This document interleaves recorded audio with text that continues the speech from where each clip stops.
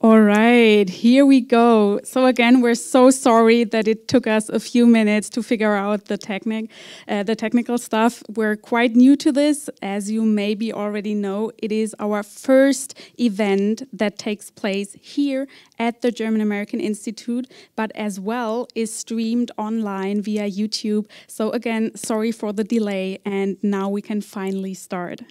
Okay, so welcome to today's event. How did it come to this? Afghanistan from 9/11 to the fall of Kabul.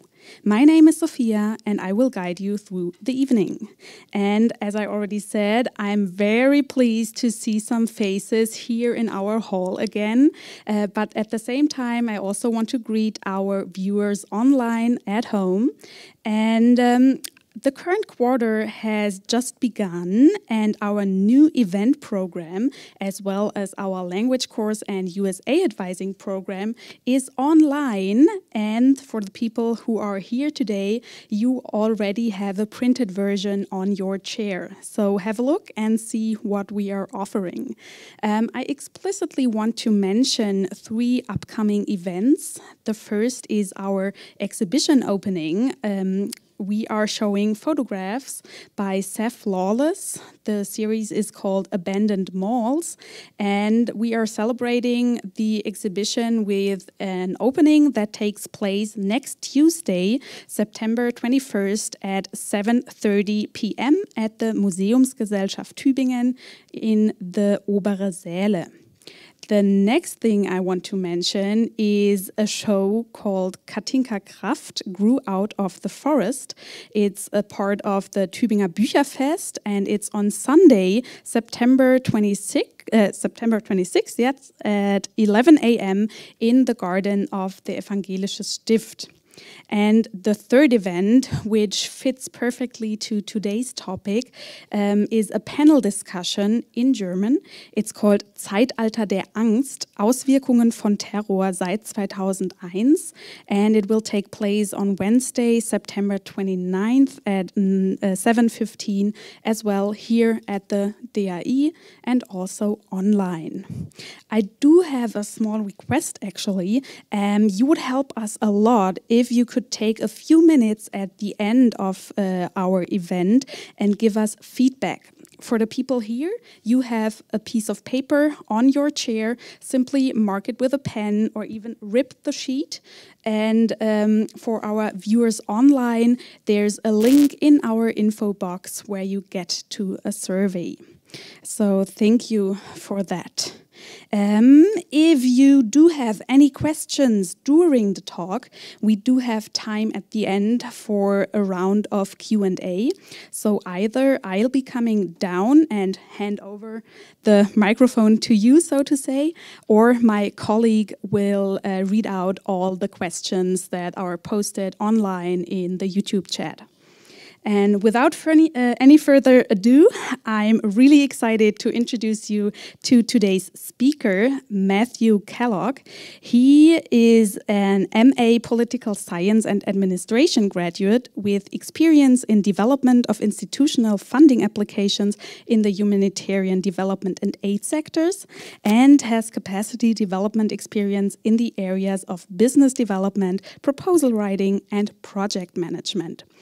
He has 2 bachelor degrees, one in German and one in political science. He also has a master in political science, and he's currently doing another master in evaluation. Furthermore, he currently works in the public sector, supporting German communities in their efforts to implement the UN's Agenda 2030. And he also has a history with us here at the German-American Institute because he used to be a teacher here. And to get it started into the talk a bit, of course, he's American, and his family has also personal connections to the tragic events of 9/11. So, welcome, Matt. I'm so happy that you're here, and the stage is yours.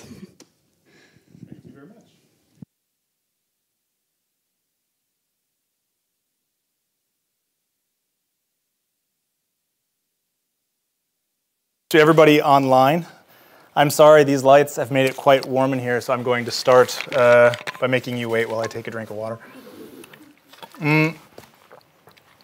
While we were dealing with the technical difficulties tonight, I was reminded of a story. I don't know if it is true, but I've heard it multiple times about Neil Armstrong when he first landed on the moon. And they were supposed to broadcast the moon landing down to Earth so that everybody could watch the great event. And one of the cameras didn't work. And so Neil apparently hit it with a hammer, after which it worked fine. So sometimes, in spite of all of our best efforts, sometimes the best you can do is hit the camera with a rock. Yeah, I have to say, it feels kind of strange to be back in Tübingen. It has been a long time. There is a whole pandemic between now and the last time I was here. But it feels good to be back, even if we are going to be dealing with a rather difficult topic this evening.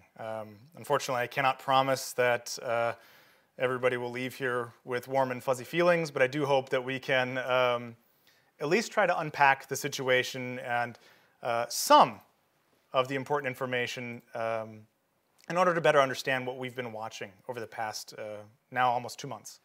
Or if we've been paying attention closer, the past almost 50 years in Afghanistan.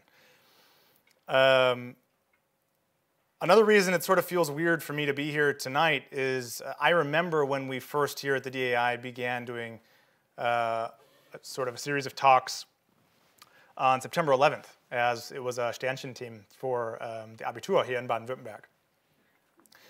I remember teaching, as we did this over the years, teaching this to kids who, of course, remain the same age, roughly the same grade levels, attending the course, and eventually you started to reach pupils who weren't old enough to really remember the events of that day.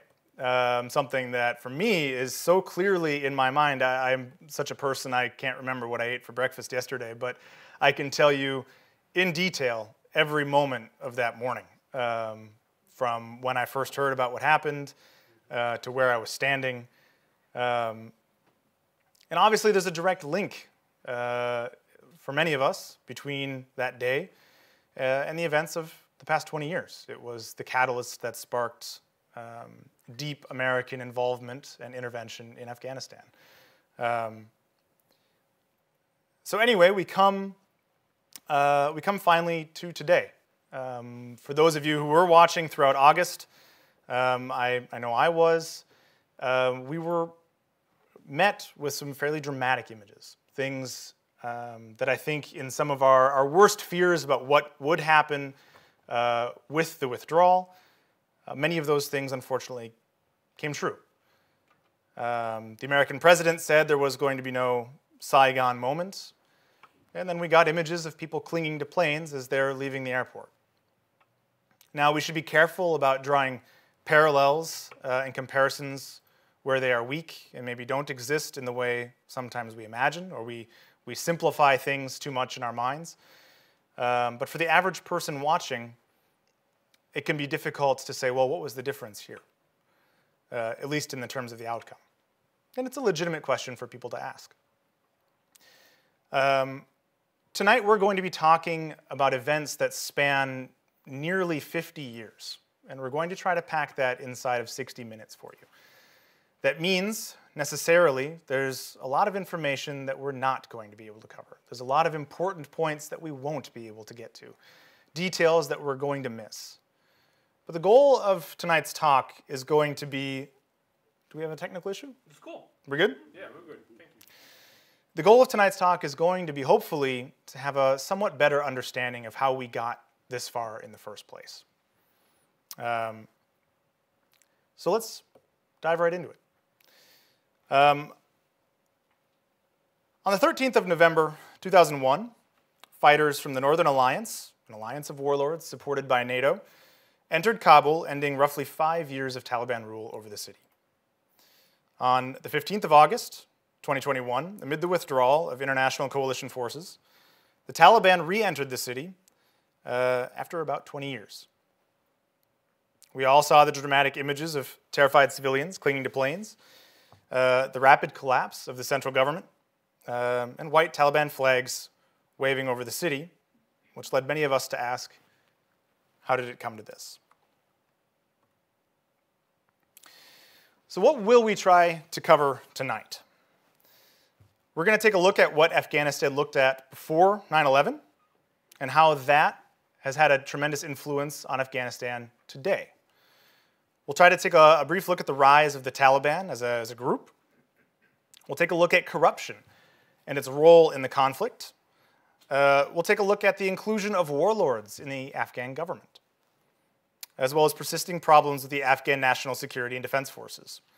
And by looking at these issues, we hope to identify some, but maybe not all, of the key causes of collapse.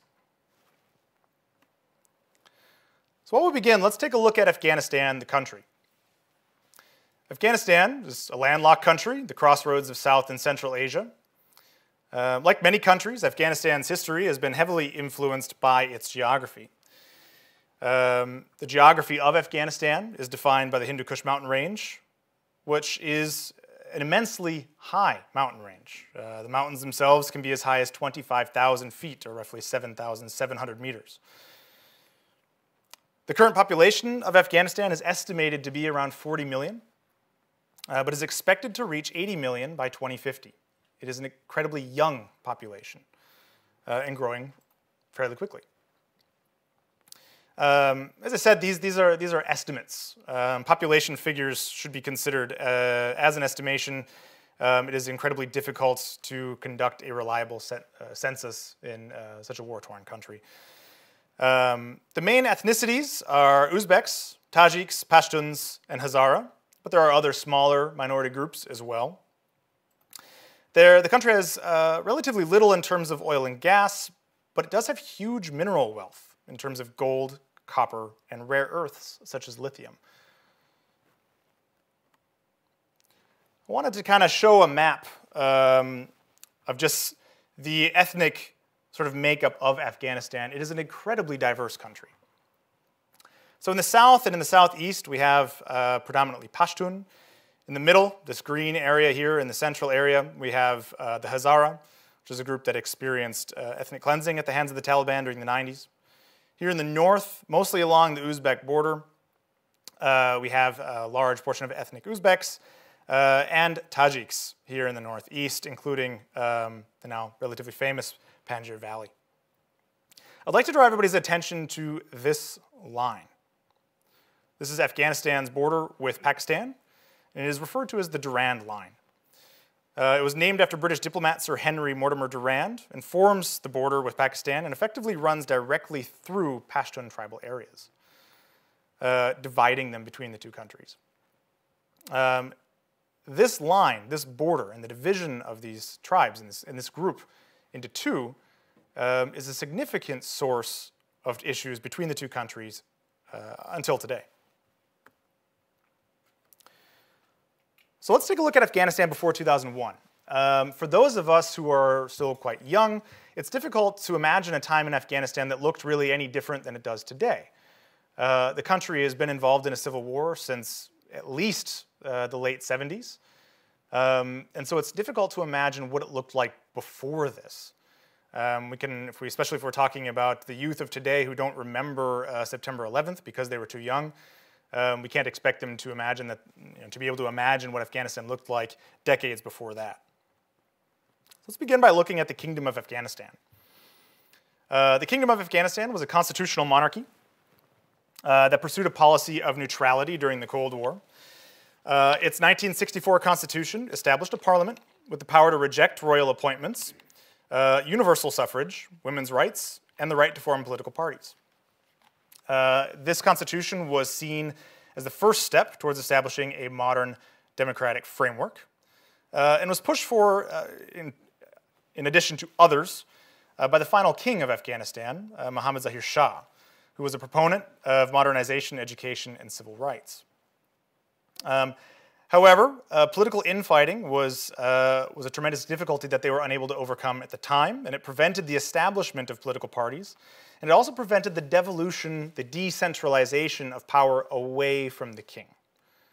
What this means is that the municipalities, the local regions, never really able to have any taste of self-government for themselves. Everything came directly from Kabul, if it came at all.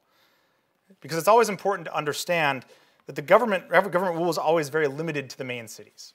And the rural areas themselves very rarely felt the hand of government. Also important to know is that Afghanistan is a very rural population. As much as 80% of the population lives in these rural areas, outside of the reach of the government. Apologies.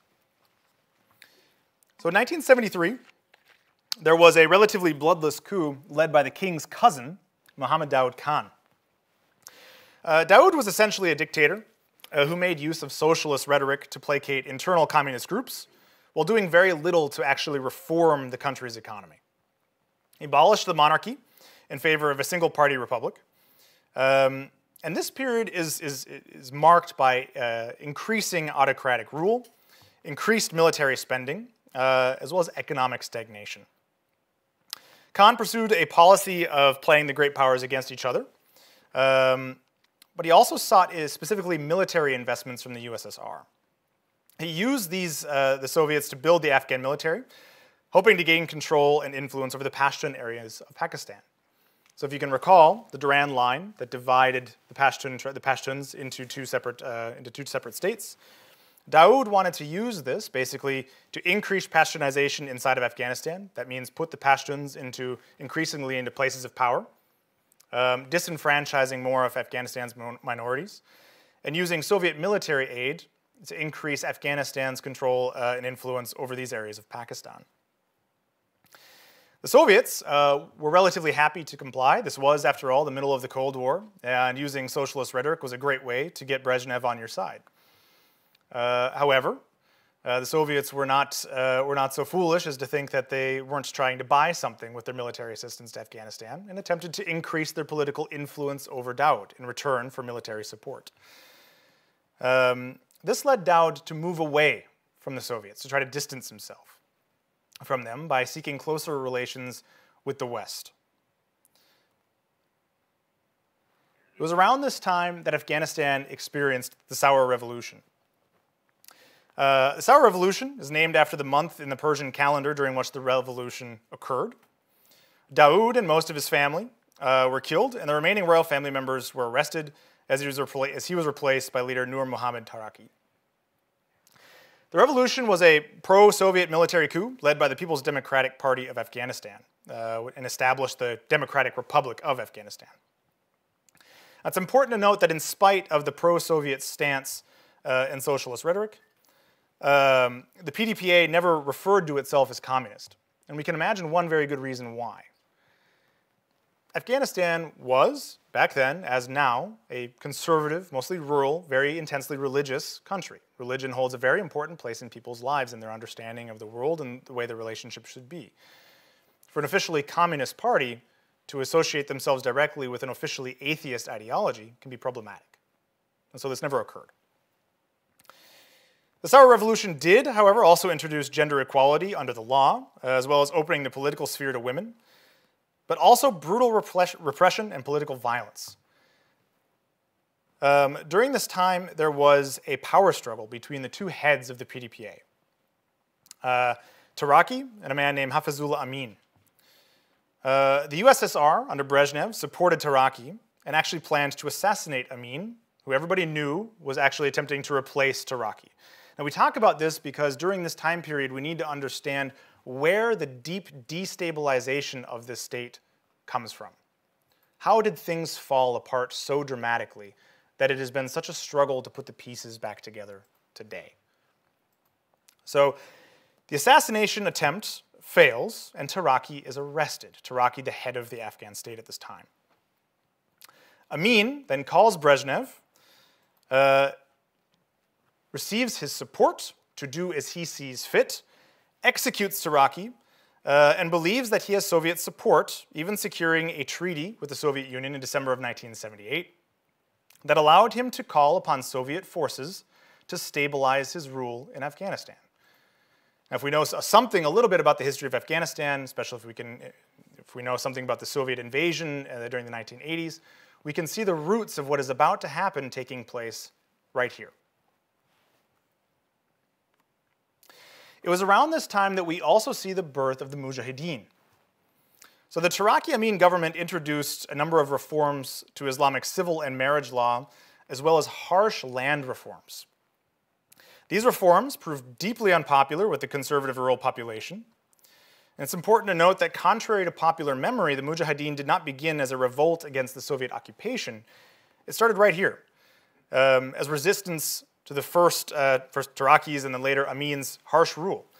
It conflicted with the rural population's conservative and religious values, as well as with this traditional power and influence structure that were in place by local tribal leaders, local strongmen. The government responded to this, to uprisings with increased repression in rural areas, as well as mass executions of village leaders, as well as religious leaders. The central government never had that strong presence in these rural areas. Neither during the kingdom, neither later after the Sour Revolution, not under Daoud, and not later in the coming civil wars. For many people in the rural areas of Afghanistan, this repression would be their first experience dealing with the power of the central government. The first experience that they would make with centralized rule would be somebody coming and knocking on their doors in their village to identify local leaders who would then be taken away. This is not a great way for establishing trust or good relations with the rural population. Now, resistance increased no matter really what the central government did. The central government did not really attempt to use soft gloves to win back support of the rural population. They responded predominantly with oppression. And the resistance coalesced around a number of independent groups that we collectively refer to as the Mujahideen. Similar to the Taliban today, this is not one group that we're talking about. Rather, these are geographically and ideologically independent groups of one another that collectively fall under the umbrella term Mujahideen. So let's take a look at the Soviet invasion itself, just very briefly. The invasion is preceded by a very slow buildup of Soviet forces in Afghanistan. These Soviet troops were invited by the Amin government to support his rule in the country. Remember, he had that treaty with the Soviet Union allowing him to do so. So Amin would call Brezhnev and say, I need more soldiers. My army is unreliable. Please send assistance. There was initial hesitation from the Soviet side to actually get deeply involved in Afghanistan. It was not that they decided overnight, okay, we're sending all the troops over the border and invading the country. This took a little bit of time. But eventually the Soviets did comply and sent Amin the aid that he requested. However, they also felt that Amin himself was part of the problem, that Amin himself was part of the issue creating these uprisings, creating the instability inside of Afghanistan. And so they came up with a plan to, one, simultaneously support the central government, while, B, getting rid of Amin. So the Soviet invasion was launched on October 31st of 1979. Soviet troops, using civilian airlines, landed in Kabul, attacked the presidential palace, assassinated Amin, and replaced him with a man named Babrak Karmal. Now, we won't talk so much about Karmal, but it's important to know that Karmal was nothing more than a puppet. He would famously say to a personal friend, "The Soviet comrades love me boundlessly, and for the sake of my own personal safety, they don't obey even my orders." Karmal would eventually grow so unpopular in Afghanistan that the Soviets would recognize the same problem with Karmal that they recognized with Amin. They blamed him for a lot of the failures, and so they would eventually replace him with a man named Mohammad Najibullah, who was effectively a KGB-trained head of Afghanistan's Secret Service. The conflict is essentially marked by Soviet control over cities, as well as highways, and Mujahideen control over the rural areas. So I'll use our little handy pointer here. I hope you can all see our red mark. These red areas were the areas predominantly under Soviet and Afghan central government control, and the other areas were divided amongst the various Mujahideen groups. Something else that was important to note during this time this would mark some of the first increased Western intervention into Afghanistan in the form of American, Pakistani, and also Saudi Arabian support for the Mujahideen. This took place under what was known as Operation Cyclone. Now, there was very little American presence actually on the ground. The way that this predominantly worked is that the United States gave financial and military assistance to Pakistan, who gave it then, in turn, to the Mujahideen. This had some advantages. The Pakistanis had a much easier job infiltrating into Afghanistan than the Americans did. They had more knowledge of their area than the Americans did. It also had some downsides. It gave Pakistan a significant amount of control over where the assistance was actually going. And so, as we said before, there's not one Mujahideen group. There's multiple groups. Some of them would later go on to become parts of what is now the Taliban. There were, of course, the early roots of al-Qaeda in Afghanistan at the time. They were not yet al-Qaeda in the way we understand it today. There was even a Maoist group that was part of the Mujahideen that survived well into the 2000s. And there was other groups that we might consider, of course, we have to consider we are still in the Afghan context, but that would maybe be more, shall we say, agreeable with Westerners, maybe generally more supportive of Western understandings of human rights, of women's rights, of democratization. Now, Pakistan had their own interests in Afghanistan, and they used this support to their own ends. And they also had significant support from the American government to do this. One of the things that they did is they supported a Mujahideen group that was predominantly ethnically Pashtun. We'll talk more about them later. But this is something that the Americans themselves would later say was a significant mistake and a missed opportunity. Effectively, the Americans themselves admit that during this time, they gave support to the wrong group. Not that they regretted giving support to the Mujahideen in general, but that they gave support effectively to this Pashtun group that was largely being supported by the Pakistan government, rather than a man named Ahmad Shah Massoud, who we will talk about a little bit later.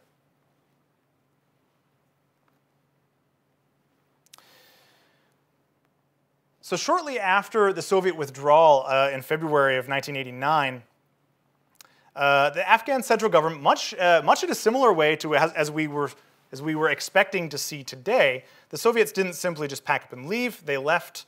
They built an army, not a very good one, but there was one there. They supplied it before they left, and then they packed up and left. For the Americans, the process was similar. They had trained up an army during this time. They had given it supplies, and then they left, and then it collapsed. Now, in the Soviet case, the central government was able to survive actually a little bit longer. But the national government was still entirely dependent on aid from the Soviet Union, which ended with the Soviet Union's collapse in 1991. One of the most important factors of this was there was no more fuel being sent by the Soviet Union to support the Afghan military, especially the Air Force, which meant that the Afghan Air Force could no longer fly. The Afghan Air Force was the predominant instrument that allowed the government to stay in power because it was a significant source of power for the central government over Mujahideen forces. Another significant issue were food shortages that arose from ending shipments from the USSR to Afghanistan, which meant that the central government could no longer supply its soldiers with food, nor could it pay them. What this meant wasn't that everybody just went home. These soldiers were there, it was a job for them. And so what inevitably happened here is that they ended up looking to those who could secure payment and food for them. Generally speaking, this was local leaders. So we see a situation where you have local military officers in different regions of Afghanistan become economically dominant in their sectors, and the line between what was the national army and what is now a militia, a local militia, starts to become very fuzzy and no longer so clear. We have to imagine a situation not unlike medieval fiefs, where you would have a military officer or somebody with power, somebody with soldiers, with guns, who could establish dominance over a certain piece of territory, a certain piece of ground, and then could use their military muscle to extract economic gain from this area, which they would then use to pay their forces. And the cycle would continue like this. And those forces would stay loyal to that military leader because, well, that military leader was now their source of livelihood. So as the government became unable to provide payment and supplies, troops become loyal to these local leaders. And those local leaders would in turn only stay loyal to Kabul if the government could keep them supplied and in power locally. So many of these leaders, these local leaders that had been formerly military officers for the government, would eventually defect, switch sides to the Mujahideen. And one famous example of this is a man named Abdul Rashid Dostum, who was a general for the army of the central government, who once he understood the central government would no longer supply him, switched sides and said, I am now fighting for the Mujahideen. And this was a significant step in the collapse of that central government and its inability to continue its own existence. I want to come and bring a little bit of attention to another significant leader in Mujahideen forces, and a man who would remain relevant throughout this entire story that we're going to be telling tonight. Dostum, who I just mentioned, will also stick around and be with us for this entire story, as will many of these other military leaders. It's important to understand that this collapse of the central government and the development of these local areas under the control of strongmen, who then extract economic gain from these areas, is essential to understand why Afghanistan looks in many ways the way that it does today. A lot of those leaders are still with us. So to bring our attention back to Ahmad Shah Massoud, Ahmad Shah Massoud is considered a rather controversial figure in Afghanistan. Some consider him a national hero who could have been a unifying force in the country. Others consider him a war criminal. I'd like to take a little bit of time and spend with him this evening. So for those of us who were able to remember the initial invasion of Afghanistan, we might remember the Northern Alliance. Now, the Northern Alliance, to describe it as simply as possible, was a group, an alliance of warlords focused mostly in the northern part of the country, predominantly ethnic Tajiks and ethnic Uzbeks, who resisted Taliban rule. The Taliban did not have control over all of Afghanistan. The northern third of the country remained under the control of these separate warlords, the leader of whom was a man named Ahmad Shah Massoud. Now, Massoud was an ethnic Tajik from the Panjshir Valley, which is a mountainous valley just north of Kabul. And he became famous for successfully defending the Panjshir Valley from a number of Soviet offensives during the Soviet invasion. During this time, he earned for himself the nickname the Lion of Panjshir. He's also been referred to as the Afghan who won the Cold War. Now, Massoud is interesting because this is the man that Western forces would have been working with had he survived until the invasion when it occurred in mid-September of 2001. But he was assassinated by al-Qaeda on September 9th of that year, 2 days before the September 11th attacks. Massoud was relatively progressive in areas under his control. And unlike other warlords, Massoud was able to exert a certain amount of discipline in his fighters that we don't see with many of the other militias. Now, he was not perfect. There was at least one case where he was directly involved in war crimes. But, on the other hand, Massoud also rejected the Taliban's fundamentalist interpretation of Islam. He led the resistance against their rule. He established legal gender equality in areas under his control. He allowed women to participate in politics, education, and work, and in other areas of life. Nobody needed to wear the burqa by law in his regions, though they could if they wanted to. He was known to have personally intervened against cases of forced marriage in areas under his control, and he also established democratic institutions in local villages in this area so that people actually had their first taste of democracy in this region that they had had in decades. So with that, we need to come back to the Afghan Civil War. Now, in 1992, we see the Battle of Kabul. The Battle of Kabul was a battle between effectively 3 separate warlord groups. I'll try not to go too far into the details about this as it gets relatively complex, but the important thing to know is that during this time period, most of Afghanistan, its infrastructure, everything that had been built up in the years of peace, the roads, the schools, the hospitals, everything experienced significant levels of destruction. In the Battle of Kabul, it was not like the Fall of Kabul that we witnessed today. It was, in fact, a very bloody affair. There was a lot of fighting inside the city, predominantly between a man named Gulbuddin Hekmatyar, who was an ethnic Pashtun supported by Pakistan,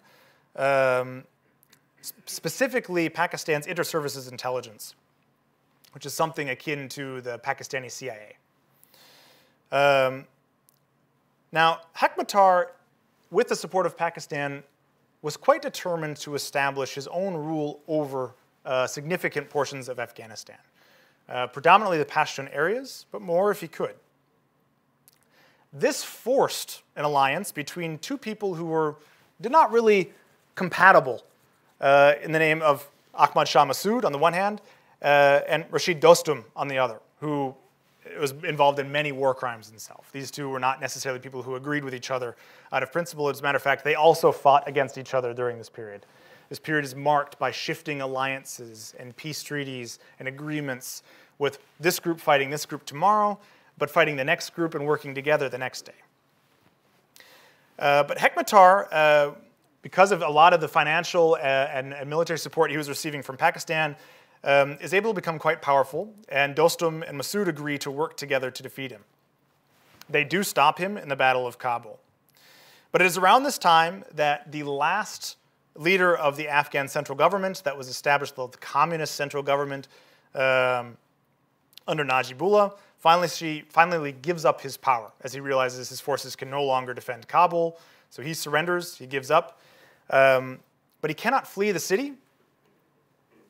He goes and he turns himself into United Nations headquarters based in Kabul. When the Taliban take over the city a few years later, they will forcefully take Najibullah from UN headquarters, who are unable to evacuate him, where he was then very publicly executed in a very, very cruel way. Yeah, it's considered a fairly significant failure of the United Nations that they were not able to withdraw him from the country. And this met widespread condemnation across the Muslim world. The other significant event that we see in 1992 is the so-called Peshawar Accord. This was the first significant attempt at peace inside of Afghanistan since the country began its road into collapse in the 70s. And this created a new state, the Islamic State of Afghanistan, which was essentially going to be an interim unity government made up with different warlords, powerful warlords, who agreed to work together to establish peace inside the country. This would be rejected by Hekmatyar in his attempts to take over the country. It's just after this time period, while these various warlord groups are fighting each other, that we start to see the rise of the Taliban. Here we see a picture of Muhammad Omar, founder of the Taliban.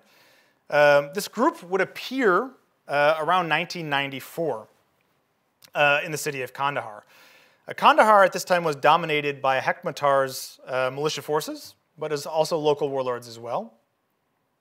The Taliban felt that Hekmatyar's forces were oppressing their traditional ways of life, were stamping over religious values, and were generally just being criminals themselves. And so the Taliban formed basically to begin doing vigilante attacks against Hekmatyar's forces in Kandahar. They arose essentially in rebellion to the warlords. This is significant because how many of you are familiar with Hamid Karzai? Hamid Karzai is a name I think most of us who have spent any time looking at Afghanistan know. He was the first president of Afghanistan after the American invasion. During this time, the Taliban had support from Hamid Karzai. Hamid Karzai is also an ethnic Pashtun. And the general consensus at the time was that the Taliban were quite strict. They were fundamentalists. But people were so upset and were suffering so much under the rule of the warlords that the Taliban offered a different choice. And they were seen by many as establishing peace and stability in the areas under their control. It was through this that they were able to actually gain a significant amount of support during these years. So the literal meaning of Taliban is students. As we said, they were able to expand really rapidly across southern Afghanistan. And by 1996, they were in control of the capital and many other areas as well. So here we can see a map of the country in 1996, with the green areas are the areas under Taliban rule, and these areas in the north are those under control of the Northern Alliance that we discussed. So at this point, especially as we move forward into discussing September 11th and the American invasion, we should understand Taliban's cooperation with al-Qaeda. There was a relatively long history of cooperation between the two organizations. Bin Laden was active with the Mujahideen throughout the 1980s and again after 1996. And the Taliban were able to make use of bin Laden as a sort of cheerleader for their cause. They could draw upon his wealth, bin Laden, from a famously rich Saudi Arabian family, his fame as somebody who successfully fought against the Soviets in Afghanistan, and his other various business connections. They could use this as a valuable asset. Bin Laden, in turn, supported the fight against the Northern Alliance. They trained in an international brigade of fighters, which then was used to fight against the enemies of the Taliban inside Afghanistan. The Taliban were able to offer bin Laden a safe haven for al-Qaeda to train these fighters. So according to the 9/11 Commission, the American Commission to study the causes of September 11th, between 10 and 20,000 fighters passed through these camps during these years of cooperation in Afghanistan. They also assassinated Ahmad Shah Massoud, who was seen as the primary enemy of the Taliban during this time. And no, they assassinated him 2 days before the attacks in New York and in Washington. The consideration is that there were some links here, that they knew that if there was going to be an intervention inside of Afghanistan by Western forces, that Massoud, somebody who had recently just spoken to European Parliament before he was assassinated, would probably be the person that the Westerners would use inside the country to establish a new government. And Massoud was immensely popular and remains immensely popular in many regions of Afghanistan until this day. Now, the final bit of cooperation that we really saw that we can talk about before we talk about September 11th was after the attacks. One of the Americans' conditions for not invading Afghanistan was that the Taliban would turn over Osama bin Laden and other leaders of al-Qaeda to the United States government. The Taliban did not do this. There are many theories as to why they did not do this, but there's also some consideration that even if they wanted to do this, it is possible that they maybe could not have done it. Osama bin Laden was surrounded by many of his own supporters during this period, and we shouldn't imagine Taliban rule over these areas that were under their control as to be something as with an iron fist. They also didn't know always what was going on inside these territories or where Osama bin Laden was at all times. And we should also keep in mind that the might of the United States military combined with the German military and the British military and the Australian military and local Afghans failed to capture bin Laden at the Battle of Tora Bora, where they were pretty sure they did know where he was. And so it's reasonable to think that even if the Taliban wanted to turn over bin Laden, it is possible that they might not have even been able to do this, even if they had decided to do so. Regardless, they did not do so, and Mullah Omar had basically said that they did not want to. So at this point, we've traversed a significant portion of Afghan history, laying the groundwork for what was going to be the Western intervention inside of the country. As we can see, the situation at this point was already immensely complex. There are many moving pieces, many actors involved. And then the West gets involved and adds to this. So we know, all of us here, I think, are familiar with the attacks themselves, but just as a brief recap, because we do have to remember there are now younger people today who do not remember this. The September 11th attacks were al-Qaeda terrorist attacks that targeted the World Trade Center, the Pentagon, and the Capitol. To date, there have been 2,977 who were killed. This includes those who died as a direct result of the attacks from effects such as cancer and other things that developed because they were there that day, not because they were there when the towers fell. And there were around an estimated 25,000 wounded. There were 19 hijackers, including Mohammed Atta Marwan al-Sheh and Ramzi bin al-Shib. There was 1 Egyptian, 1 Lebanese, 2 Emiratis, 15 Saudi nationals. Now, the 3 named hijackers here were from the infamous Hamburg cell, which met and planned right here in Germany before carrying out the attacks. The victims include victims from over 90 different countries, including 11 Germans. And these casualty numbers, just as we said before, because they include those who are dying because of effects or injuries that they received during the attacks, this will continue to increase.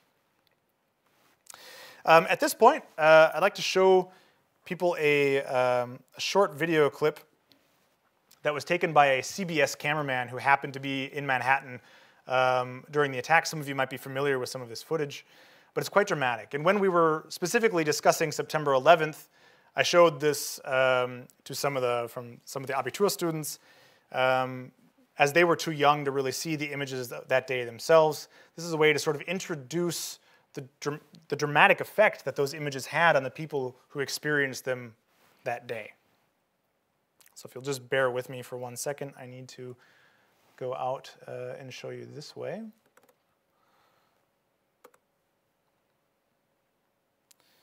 We'll begin. Just to introduce the clip to you real quick, the CBS cameraman is interviewing a man who was inside the towers, who has just climbed down out of the towers. The towers are still standing at this point. I hope you can hear. I can't put subtitles for you, but I hope this is still clear enough for us to perceive now.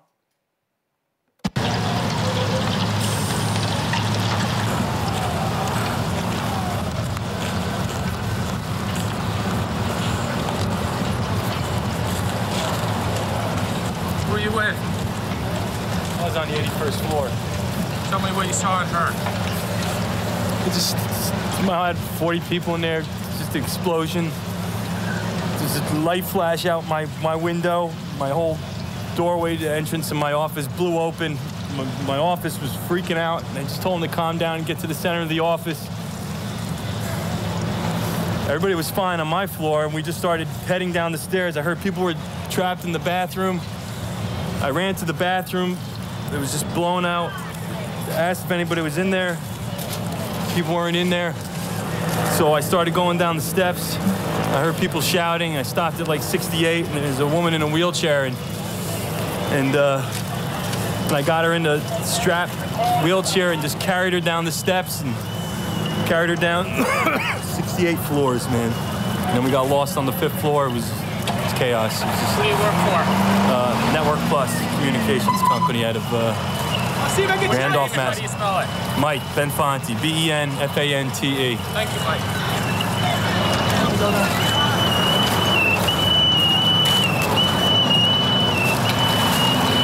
It's chaos, man.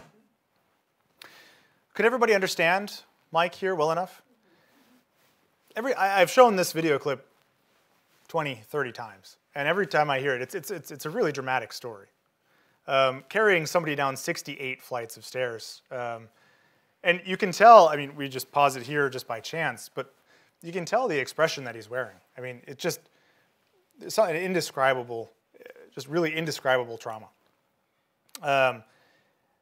Unfortunately, that was something very similar to what most of the country was feeling that day. And I think even beyond the borders of the United States, it was something that I think I've also spoken to Germans, French, British about what they experienced this day.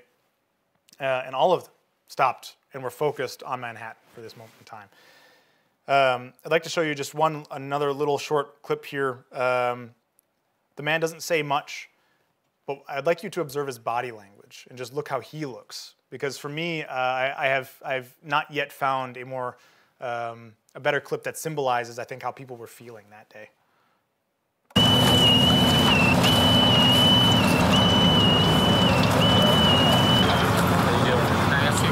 I'd rather not.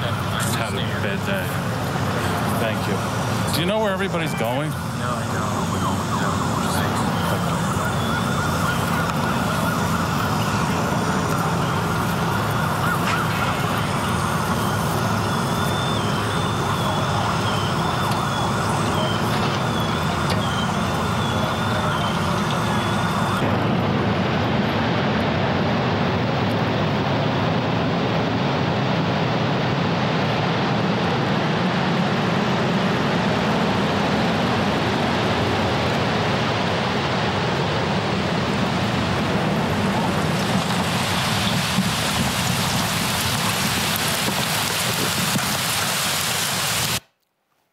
So we'll stop the clip there,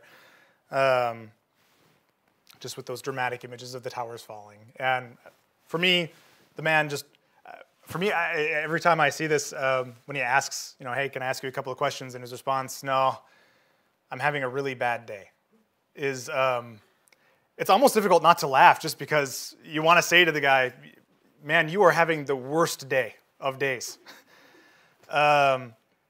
But then, I don't know, that image as he walks, just sort of dragging his bag behind him, I don't know, it's a powerful image.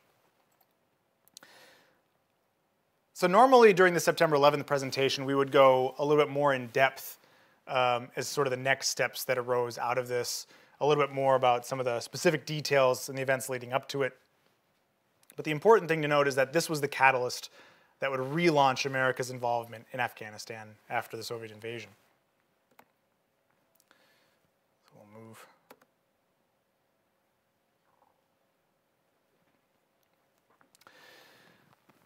So let's just take a brief look at what that invasion actually looked like. The invasion was different from the invasions we would come to see 2 years later with the invasion of Iraq, where we see huge numbers of troops moving across the border, tanks, mechanized units racing to Baghdad. The war in Afghanistan was significantly different.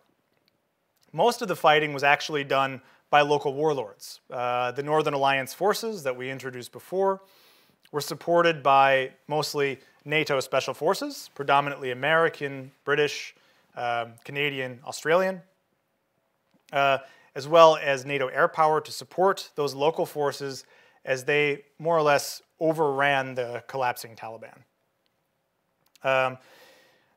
The collapse did unfold rather quickly. I believe within about a month, most of the major fighting was over and Kabul had fallen.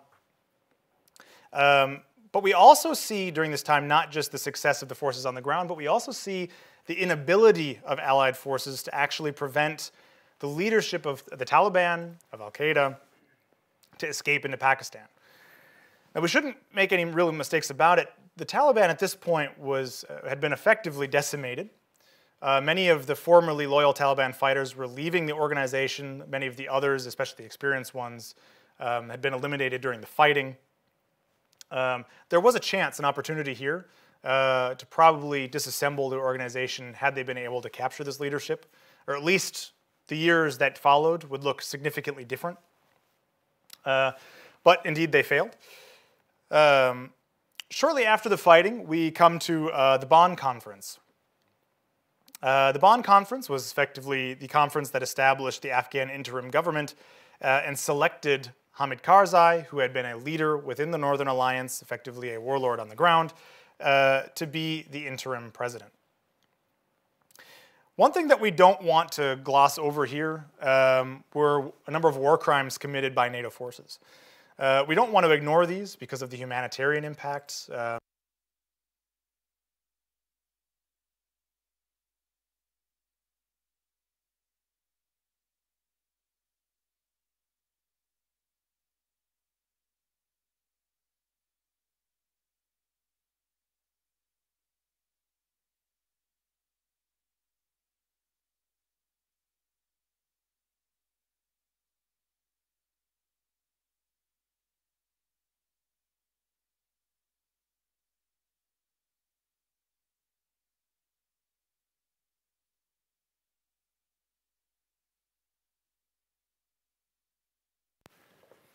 How's that? Is that yeah? Okay.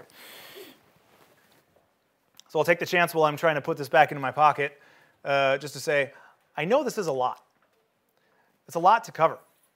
It's a lot of information. There's a lot of details. But a lot of this, I did my best to really take only the stuff that is really significant to leading up to today directly. And unfortunately, to really understand Afghanistan and to really understand how we came to this moment, these are important pieces of the puzzle to understand. So to come back to the Bonn Conference, no, sorry, we had just moved past that. We were dealing with the war crimes by NATO. Now, these war crimes, beyond the crimes that they were in themselves, it's also important to understand them in the fact that they did obviously contribute to increased difficulty actually ever winning hearts and minds of the local population. You're not going to win any hearts and minds by committing crimes against these people. Just as some examples of these, there was one contractor who was charged with assault with a dangerous weapon, killing a prisoner at a U.S. base. There were five U.S. soldiers charged with the murder of 3 Afghan civilians. There was a British Royal Marine who was convicted of the murder of a wounded Afghan fighter. He would receive a life sentence, though this was later reduced to 7 years. There was the Kandahar massacre, a terrible crime by U.S. soldier Robert Bales, who was also sentenced to life in prison. And another was the a rather infamous bombing of a hospital in Kunduz that was operated by Doctors Without Borders, by an American airstrike that was called in by local Afghan forces. This is just a selection of some. There are others, and any list we could do here would be unexhaustive and that's a topic for itself. But we don't want to ignore those. So after the fighting is concluded, we enter the next steps of building a government. And this is, though there would be elections, the government that would then be supported by the Western powers until it finally collapsed on August 15th. Now initially, there was a significant focus headed by Karzai, who put a great emphasis on representation of all major ethnicities inside the country. So we will see that ministers and people picked out from ministerial positions were selected from across the different major ethnicities. There were 2 female ministers. This is obviously not much, but it was a significant change from the Taliban rule that had come previously. One of these was Seema Samar, who was the Minister of Women's Affairs, as well as Sohaila Siddiq, who had been Minister of Health even back under the old communist regime and was brought back to be Minister of Health again under the interim government. Now, building this government, warlords were placed in many of the significant ministerial positions. Some examples of this are the Defense Minister, Mohammad Fahim, who supported Massoud, who was an ethnic Tajik. There was the Planning Minister, Haji Mohammed Mohakik, who was an anti-Taliban warlord. He was Hazara. There was the Water and Energy Minister, Mohammad Shakir Kagar, who was a United Islamic Front fighter. He was Uzbek. And there was the Small Industries Minister, Mohammad Arif Nurzai, United Islamic Front, and he was Pashtun. I mention this now because it becomes significant, especially when we start to discuss issues of corruption inside of Afghanistan and how this actually took place. To bring it back to building the government here, the emphasis was placed on creating a strong central state that in truth did not really match the reality on the ground inside of Afghanistan. The central government had never been able to, in Afghanistan, exert its authority over rural areas, and it definitely wasn't going to be able to in its early years when it had just been effectively recreated. But one reason that supported this line of thought for creating a strong central government in Kabul was they needed to create ways to tie the warlords to the central government. You can imagine if all of the resources of the state flow through the central government, and those warlords are dependent upon those resources for their local survival, there's a chance that they stay loyal to the government, they support the government, and it creates a sort of stable feedback loop between those warlords and the central government. I hope that was able to make that clear for everybody, because it is an important concept as we move forward to deal with corruption itself inside the country. So having a look at development assistance and cooperation, just a brief overview of some of the important concepts. The United States alone spent $825 billion United States dollars on military costs related to the war, and another $130 billion United States dollars on reconstruction. That means official development aid. If you include interest on debt, veterans care costs, the total amount spent by the United States over the last 20 years was closer to $2 trillion United States dollars. Now we can talk a lot about the actual products that were produced as a result of development assistance and development cooperation. But one thing that we should also focus on are some of the negative side effects that development assistance can have on local populations. A significant one is brain drain. Development organizations often pay much better than the local economy could ever hope to pay. This means that the best educated, the best staff in Afghanistan, they sought employment with international NGOs, as they often paid much more than what that local economy could provide. This creates brain drain, basically taking the best and the brightest out of the Afghan population and having them work for the international organizations rather than, say, for example, Afghan organizations. There were some early successes of official development assistance. Part of this has to do with the fact that when everything is so destroyed, it is very easy to gain some easy, quick victories in your development assistance. If there are no schools, it is relatively easy to build a couple new ones and to show this effect quickly. As you have started to build those easy-to-produce development products, it becomes harder later on down the road. Essentially, you can imagine it's like picking fruit from the tree. You're taking the easiest stuff first, and then the longer you go on, the harder it gets to reach new outcomes and goals. This was something that happened here in Afghanistan as well. One example that we can see of this is if we look at the literacy rate in the country. The literacy rate was 18% in Afghanistan in 1979. It was 31% in 2011 after 10 years of occupation, and 43% in 2018. Now, this is a significant climb, 43% compared to 11. But if we consider in the years between 2018 and 2011, we see that that growth had started to slow. Things are starting to slow down. It is not as easy to achieve the outcomes that we want to anymore. Another way to look at this is the Human Development Index inside of Afghanistan. So the Human Development Index, it is a measure of life expectancy at birth, education, the level of education, and the gross national income measured at purchasing power parity inside the country. We see that inside of Afghanistan, this stagnated, effectively stopped moving after about 2010.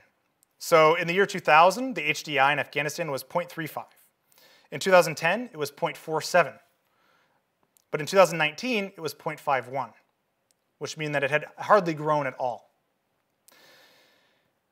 Another important thing, actually, some research that was done by a former professor of mine out of the University of Ottawa was to show how Afghanistan is a country obviously suffering from severe instability and violence, how development assistance itself contributes to that violence by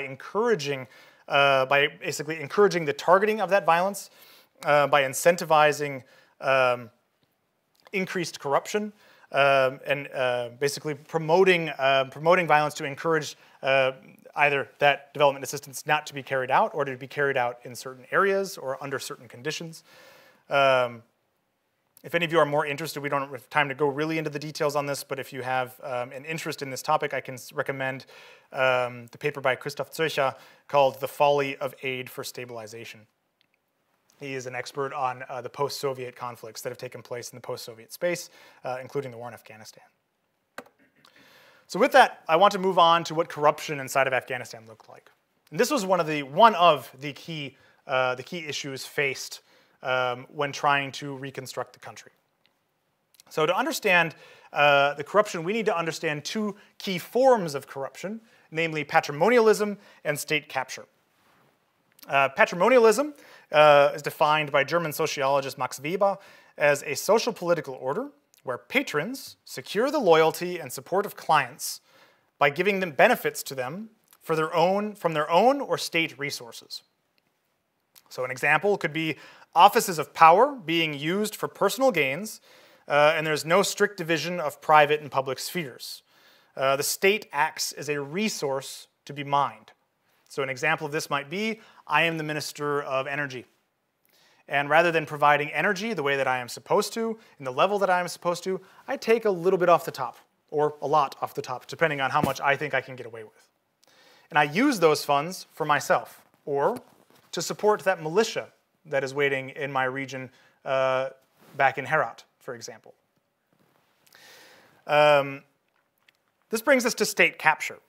State capture is a form of corruption wherein laws, norms, and government bureaucracy are manipulated by government officials, state-backed or private companies, and individuals so as to influence the state's policies and laws in their own personal favor. Another significant issue that we would see that also isn't directly involved with the state of corruption inside of Afghanistan is the growth of organized crime and drug trafficking. So state officials or soldiers, the military, would use protection rackets against civilians in the areas under their control. So they would essentially go into local shops and say, it is a very dangerous place, you need security, and then take some money from these people that would then go into their pockets. Afghan National Police, also guilty of some similar rackets. Afghanistan is one of the leading producers of heroin in the world. One of the reasons for this is because of how easy it is to grow opium and what a useful crop it is, especially for the poor or in very unstable situations.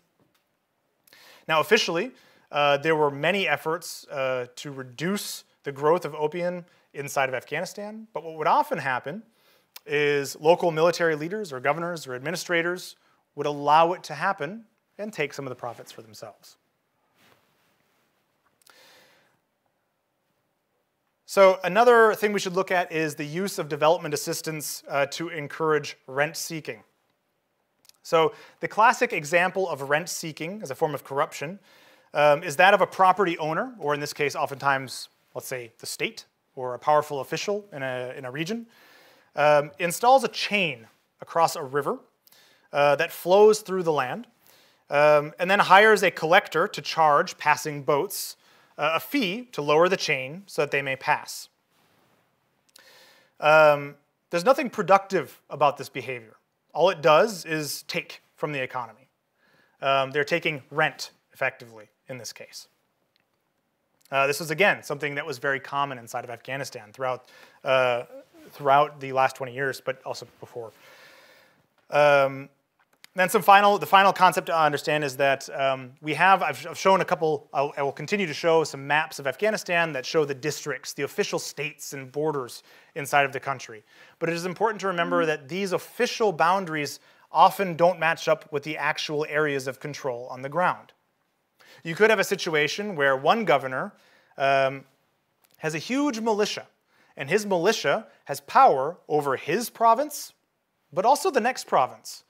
And he might not be governor in that province, but because his militia is the one on the streets, you can imagine who gets to make the rules. Now, just to put a final figure on there for you, we can take a look at Afghanistan's Corruption Perception Index. The country is ranked 165 out of 180 for the last time that was actually measured. Essentially near the bottom. Once you get so close to the bottom, it just starts kind of being a bunch of countries in a very similar, very negative state. So with this, I would like to show you a clip from a documentary that kind of goes into what some of this corruption actually looked like. What you're going to see is a United States Marine who was part of the reconstruction effort, whose job it was to find sources of corruption and try to deal with them. He will explain some of them here. I need to actually close out, yeah, like before.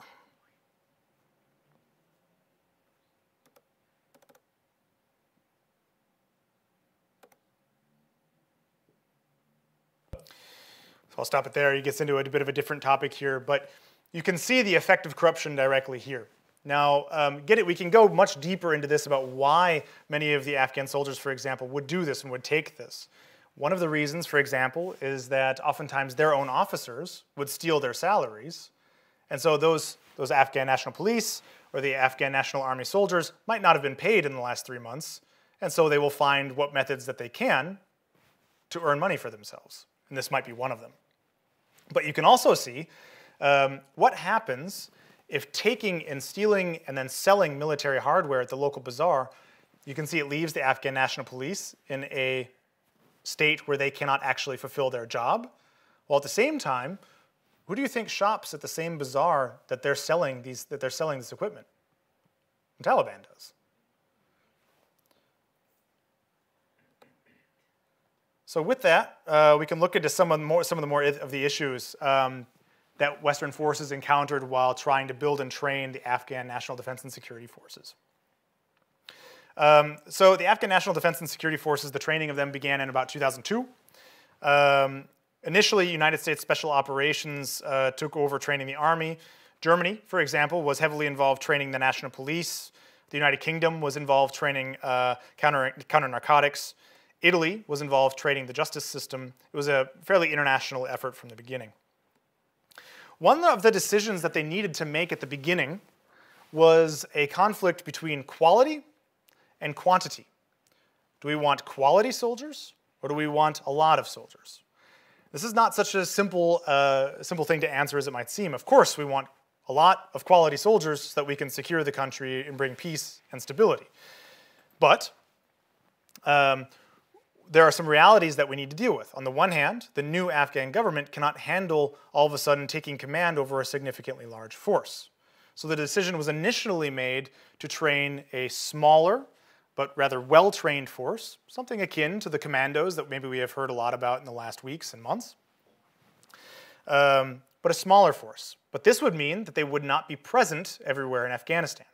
Now, there were still a lot of international forces in the country at the time, so maybe they thought this wasn't necessarily such a big deal, or this was a price that they were going to have to pay.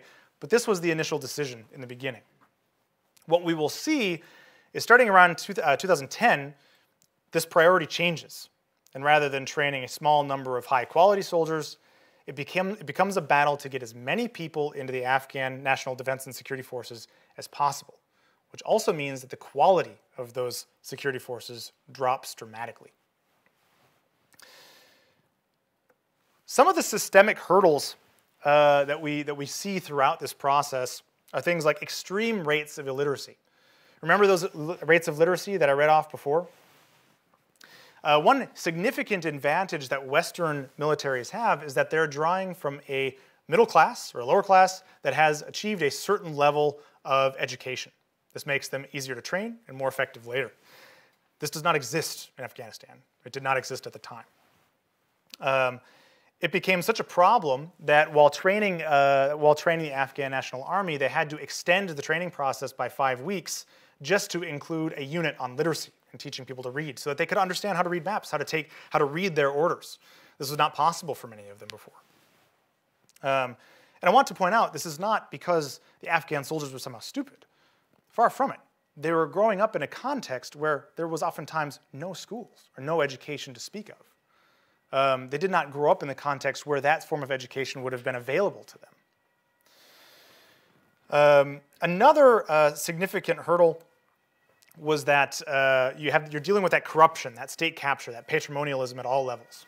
And so one example of what this would look like in terms of the Afghan National Army is those, and especially those special forces commandos, Afghan commandos that we heard about towards the end of the war, is that those commandos, highly trained, well-equipped, would then be used to protect the private property, the luxury villas of some important politicians, rather than actually permitted to do their jobs out in the field.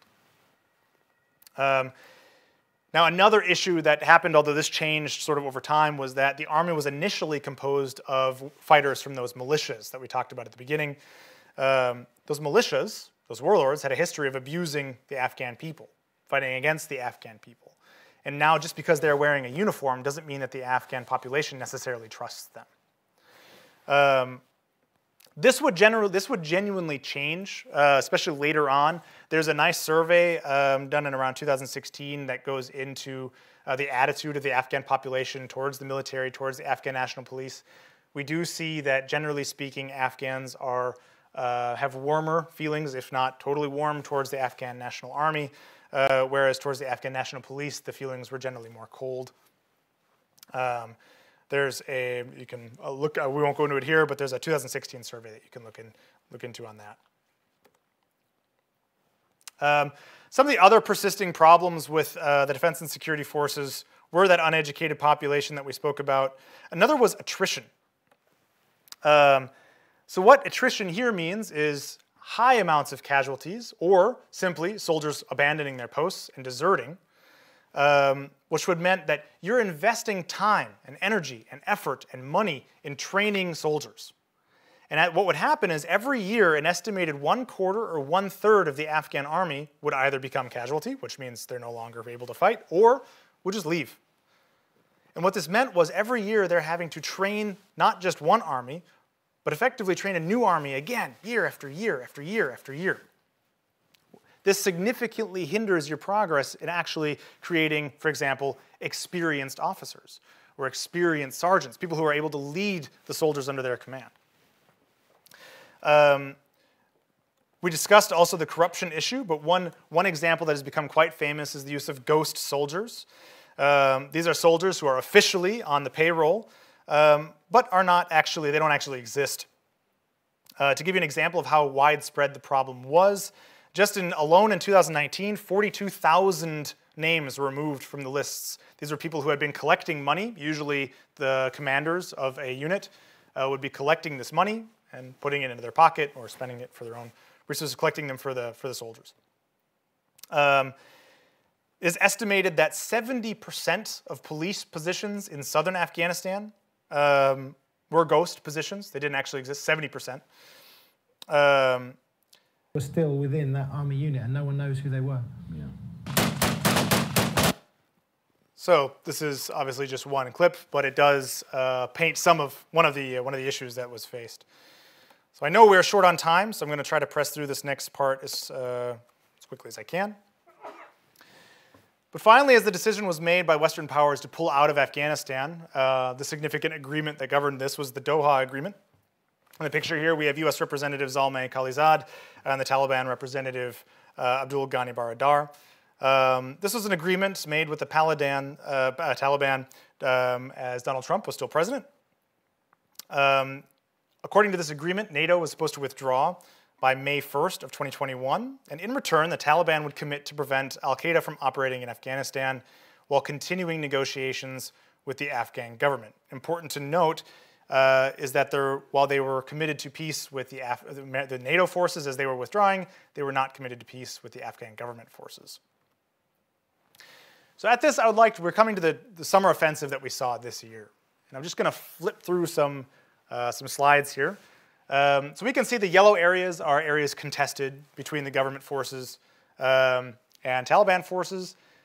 Blue are government forces, and the red are those under Taliban control. So on the 9th of July this year, this was what the situation on Afghanistan was, at least officially. As we move forward to the 19th of July, we see Taliban control expanding, fighting continues. Here we are at the 6th of August, 1 week before the fall of Kabul. The 13th of August, the 15th of August, 16th of August. This last little yellow portion, this is the location of the Panjshir Valley, where actually there is still some resistance to the Taliban going on. So the offensive officially began on May 1st, 2021, and all of this information is still too fresh to really give a proper analysis of what happened. There's obviously a lot of hurt feelings, a lot of anger, a lot of frustration, and so you have to kind of take anything that you read officially, unofficially, with a grain of salt. One explanation that was offered for why the Taliban was able to move so quickly during this period where they hadn't been before was reduced U.S. airstrikes and the Afghan National Army strategy of trying to protect cities, meaning that the Taliban could move more freely on the road than they had been able to before. The Americans were conducting airstrikes inside of Afghanistan all the way up until the 15th at least. So it's difficult to say whether or not this is actually the case, but it is one proposed reason why things happened the way they did. According to some reports, the United States had actually advised the Afghan government to concentrate their defense around those urban centers, very similar to what the Soviet Union had tried and failed to do. But the government chose a strategy of trying to defend more everything. They had an unreliable national army, and so they put a lot of weight on their special forces, those commando forces, who eventually, essentially got exhausted and could no longer really put up resistance. There were significant amounts of defections to the Taliban. Now, defection in conflict in general is not uncommon, especially in the final months of a conflict as it becomes clear one side is going to win. We should remember, Rashid Dostum had defected from the government. He was one of the warlords we talked about during the 90s. He defected from the government to the Mujahideen, and here he was officially fighting for the government again, and he quickly fled across the border with his forces as it became clear the Taliban was going to win. He is now in Uzbekistan.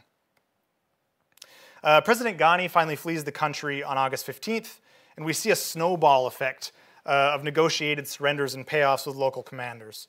So basically, as more and more commanders surrender, as the Taliban gains control of more and more cities, the spread becomes more rapid as other commanders say, well, why should we fight? Nobody else is. And then the whole thing is over. One quote from a USAID official said, rural Afghans didn't feel like their government could protect them. And we couldn't change that, no matter how much we built, how many people we employed, or how much they liked us for it. All of us, I think, can recall the images of the evacuation, dramatic as they were. So the rapid government collapse meant that initial evacuation plans that expected a government collapse over 3 to 6 months were obviously no longer viable. Something that I think didn't get enough coverage during the collapse is that the evacuation was taking place at Hamid Karzai Airport with the use of effectively a single airstrip. As an example of how many flights were coming through here during that time, Al Jazeera tracked 170 flights between August 15th and 16th, 128 of them coming from the United States, 12 from the United Kingdom, 4 from Germany, the rest making up the rest. So there's a tremendous amount of flights taking place on one airstrip. It does effectively bring back images of the Berlin airlift back from the 1950s. It was, regardless of all else, that logistical feat of those planes going through so quickly under the conditions that they were in, it is an achievement, even if we are not satisfied with it. There are still many still trapped in Afghanistan. Obviously, not everyone was able to get out. I myself have contacts who are still stuck on the Afghan side of the border, many of them still trying to flee the country. And so we come to Afghanistan today. 20 years after September 11th, 2001, and 48 years after the overthrow of the king, the country is still in turmoil. Despite one of the largest airlifts in history, many were left behind, and many of those who supported international programs of the Afghan government are still seeking to flee the country. Resistance to Taliban rule continues in the Panjshir Valley, led by Ahmad Massoud, the son of Ahmad Shah Massoud, and Amrullah Saleh, the acting president. He was the vice president to Ashraf Ghani. The country remains on the brink of economic collapse. Food is running short, as is money. And some numbers say that by the end of the month, there won't be enough food to go around. And the casualties here are impossible to calculate. We probably will never really have a clear understanding of just how many people died during this conflict. It's over 70,000 Afghan National Defense and Security Forces died. That number is probably higher. Coalition forces, there were 3,576 killed, including 2,420 Americans and 62 Germans, 39,037 contractors, and the official number is 46,000 civilians, but that is also probably very much lower than it actually was. So with our final slide, and I know it took time to get here, but I hope that the information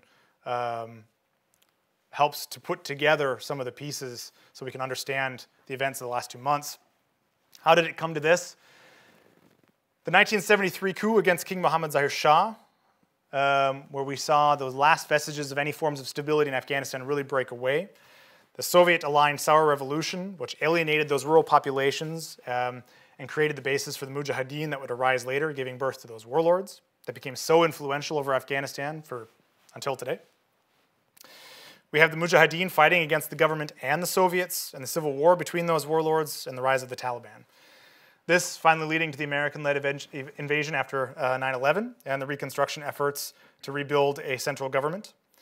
The failure to capture those leaders, the Taliban resurgence, endemic corruption and unreliable security forces, and then finally, after 20 years, the simple exhaustion of the political will of Western forces to continue. And the withdrawal of those forces and the rapid collapse of the central government. Thank you. So, thank you.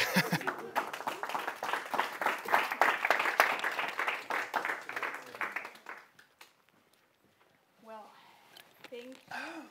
Am I on? Hello? Yes, thank you. So, Matt, thank you so much for this talk today. You gave us much to chew on, much to think about. I don't know, are there any questions from your side yet? because actually I do have a question. I, as a woman, fear for the female population of Afghanistan. Because of the Taliban rule, I'm afraid that the girls and the women are not getting the same treatment as they have been getting before. It's going back to how it was. I just heard that, for example, in universities, the women are separated from the men by, for example, a curtain. They have to leave earlier. Do you think it's getting any worse than that? Maybe I should step over here for our Q&A session. I think it's a very reasonable question, and I think it's a fear that a lot of people have, especially Afghan women. It's impossible at this point to say what will happen in the future. At the moment, there's still a lot of international attention on the events that are happening in Kabul. It is the place in Afghanistan where there's the most access for foreigners.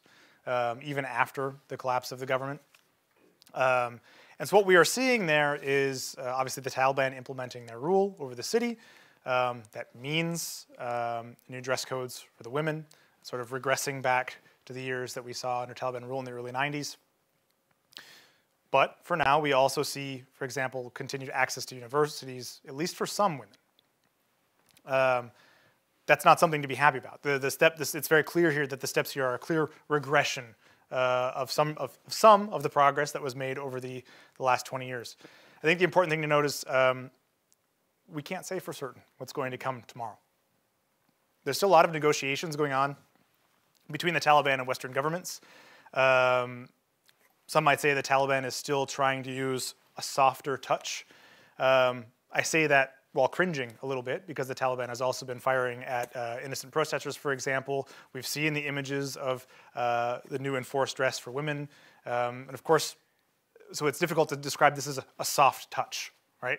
But what that means is as long as negotiations are still ongoing, for example, access to the finances of the former Afghan national government have still not been granted to the Taliban.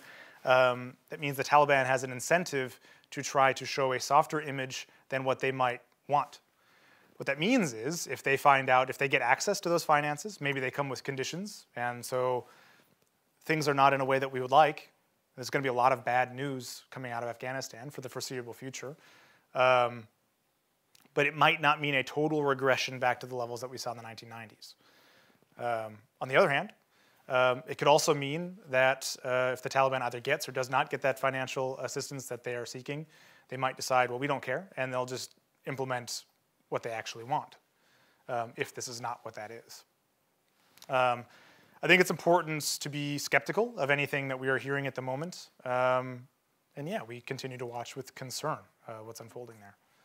It's difficult to give a clear answer on that for now, but I think we should prepare for a lot of unhappy news. Mm. Yeah, thank you for your opinion. Do we have a second question from the audience, also from our online audience? Actually, check 1, 2. Yes, you can hear me. Actually, I have a question. It's more on the political side concerning President Biden. We knew Biden during the election period and after the election until, well, the fall of Kabul as a very, let's say, nice guy. He stood for decency. He was the buddy of the nation. He was a very understanding and caring character. And in this whole fall of Kabul and the withdrawal from Afghanistan, he more or less turned out to be more rough, like not really caring, and it felt like he was without the necessary empathy for the things happening. And like he said, the Afghans are more or less, it's their own fault that things turned out like they turned out. And what do you think? How is this sudden change, is it explainable? And yeah, is there a way to grip his sudden change of character in some way? What do you think?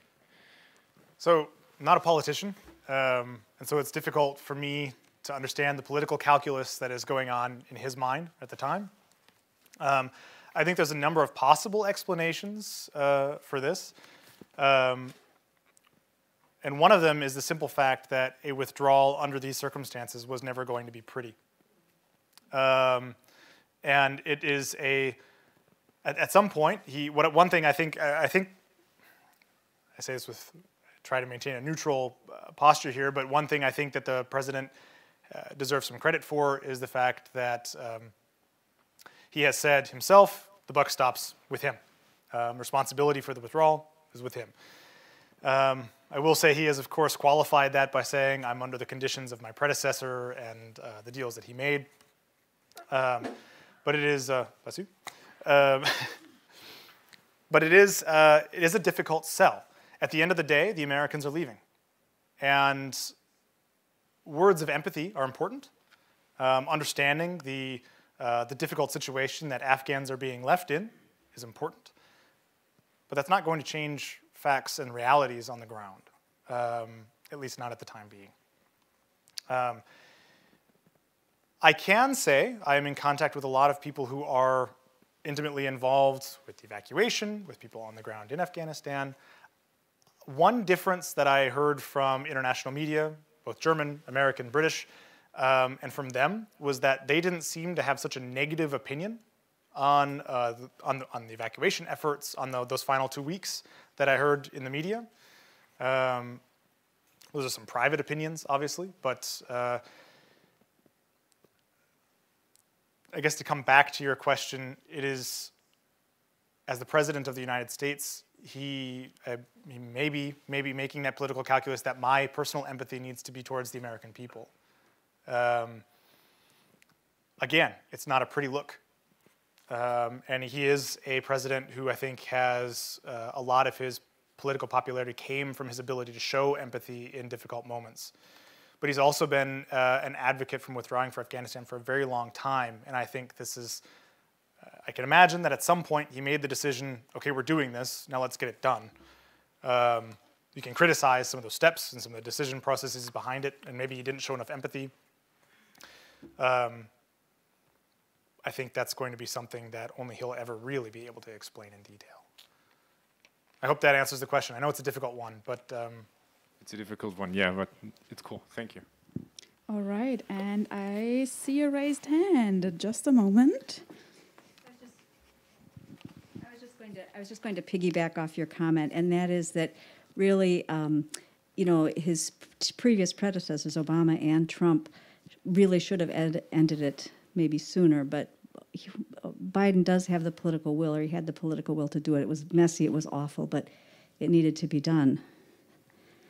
So that's just political will. That is an important point, and is something that I think supporters of his decision have vocalized. The information that we talked about here today, it's important to say this is taken from, most of it is taken from relatively old documents. None of this is a surprise. The level of corruption, the ineffectiveness of the security forces, the way that the corrupt structures inside of the Afghan government functioned, this was known. We can criticize a lot of decisions made at a lot of points along in the process, but be the United States military, the United States politicians, they had an understanding of what the situation was. As a matter of fact, this was one of the severe criticisms of them, as it was revealed that they were actually intentionally misleading the American people for a long time about the war in Afghanistan and about progress that had not been made. And there was a president who then made the decision to leave. One thing Biden said that I think is true, if a difficult pill to swallow, is that for the United States, for the Western powers here, you're going to have to make a choice. And the choice was going to be staying in Afghanistan for a very long time with uncertain outcomes, or saying enough is enough and leaving. And they made their choice. I'm sure we will be arguing about that choice for, well, we're still arguing about Vietnam. So I imagine that this won't be so different. Okay, thank you. It's getting a bit late, but I think we have time for one last question. So here it goes. Yeah, you said that a lot of people are still trying to flee the country. Yeah. So my question is, what is the perspective for those who are still trying to flee Afghanistan? And because I recently heard something about the first civilian flight that landed in Kabul. Yeah, that was my question. So yeah, it's a great question. Unless you're referring to a flight that I haven't heard of yet, those flights are still only carrying foreign nationals, foreign citizens, or citizens who have dual citizenship. So for example, an Afghan citizen who also has, let's say, American citizenship or British citizenship. They are being allowed to leave, or the ones that have left. For those who are only Afghans, the situation remains very uncertain. I don't want to give too many personal details from my contacts that are there, but I know, for example, people who are officially registered with the United States government and who are officially registered with the German government who are currently not able to leave. One of the reasons that they are not able to leave is that the countries around Afghanistan are not allowing them to enter the country. We have seen, for example, with the case in Libya or in Turkey, that there are smugglers who will then take money to smuggle people across into Europe. At the moment, I don't want to say none of this is going on in Afghanistan, but I have heard it in at least one case that the smuggling operations have been shut down at the moment because the smugglers are too afraid to operate with the Taliban in their area. Whether or not that stays that way, whether or not it's a temporary situation. And by the way, the smugglers are terrible themselves. So I'm not saying this to support them in any way, but that is one way that people use to get across the border and then seek refuge in countries outside of Afghanistan. That seems to not be working so much at the moment. Western governments, including the German government and the American government, are currently negotiating with those countries, specifically predominantly Uzbekistan, Tajikistan. Pakistan has still closed the border. There's questions about whether or not they might open it up again to allow some of those officially registered with Western governments to get out. Another question is whether or not the Taliban allows them to leave. That is an open issue. What we're seeing right now is a combination of two things. One, it's a chaotic situation, and a lot of people are dealing with unfamiliar territory right now, and it takes time to develop the processes to allow people to move in a semi-controlled fashion. The other thing that's happening right now is that the countries around Afghanistan, as well as the Taliban themselves, are using those who are still stuck inside Afghanistan as a political bargaining chip. So, for example, the Uzbeks and the Tajiks and the Taliban themselves, they're sitting on something that they know that the Western governments have a political pressure to ensure successfully they are able to take out of the country. And they're not going to give that up for free. And so while those negotiations are going on, you can expect to see things like, for example, increased German aid payments to Central Asian countries. We've already seen some. I expect that'll probably continue. It's my personal opinion, but I think that's something to keep an eye out for. But I do believe Laschet said recently that that process could still take months. And that is, unfortunately, time that at least the people that I'm in contact with do not have, to put it simply. All right, I think that was our last question. I'm sorry, I understand it was a lot to digest, and it is a long presentation. But I hope it was interesting for you. I hope you could take something from it, and I could answer maybe some of your questions. I think as time goes on, we'll have a better understanding of everything that happened. But by looking back in time, I think we can see a lot of the important pieces for understanding what happened today. They've been there for a while. So I guess with that, I'll say thank you all for coming out, for participating with us, for dealing with our technical difficulties here at the beginning. And yes, that's it. You almost already said everything I wanted to say, but thank you, Matt, for coming here today for this wonderful, informative talk. And also, just thanks for being here in present. And also, thank you for being here today. And thank you, our online viewers, as well. There's nothing really more to say except for please do fill out the feedback survey. That would really help us a lot to improve our hybrid talks. And with those last words, thanks for being here. Have a nice evening and see you next time.